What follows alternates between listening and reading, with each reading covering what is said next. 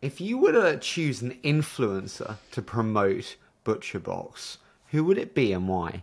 I would say Arnold Schwarzenegger because, he kind of came out as like, oh, I'm eating more plant, but he definitely eats meat. The quality of the meat is really important. He obviously has everybody in the United States knows him. And if he was to say that ButcherBox was his choice for high quality meat that he could trust, I think it would be amazing.